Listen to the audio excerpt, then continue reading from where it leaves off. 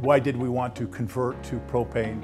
Well, actually, we're in a non-containment area, so there are no regulations from the EPA for us to do it. So we've done it just simply to be a good neighbor. We know that it's the right thing to do. It's a much cleaner fuel. It's about 15 to 20% cleaner in GHGs and reduces our carbon footprint by that much.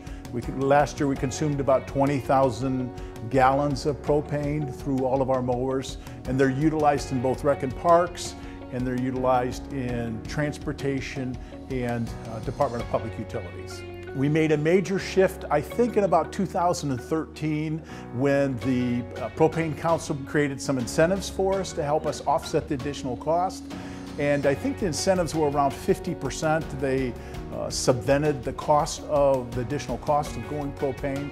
So from our perspective, and then looking at the numbers and penciling it, our return on investment was pretty good. So we were able to take advantage of the council's incentives. It was extremely easy. Probably we deal a lot with grants, probably one of the easiest we've ever dealt with. You simply buy the vehicle, you submit the invoice to the Propane Council, and they send us a check.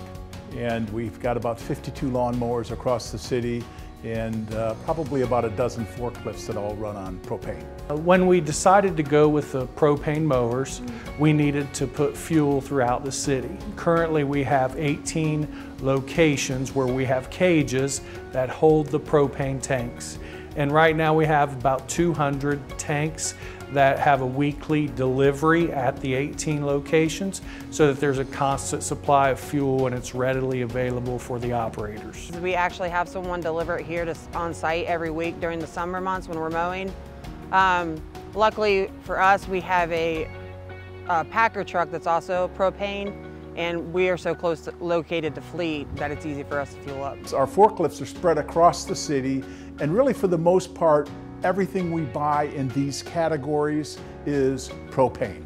Diesel's a swear word, and so is gasoline. Our preference is to go with a more sustainable fuel that reduces our carbon footprint, and we continue to push and continue to purchase propane vehicles.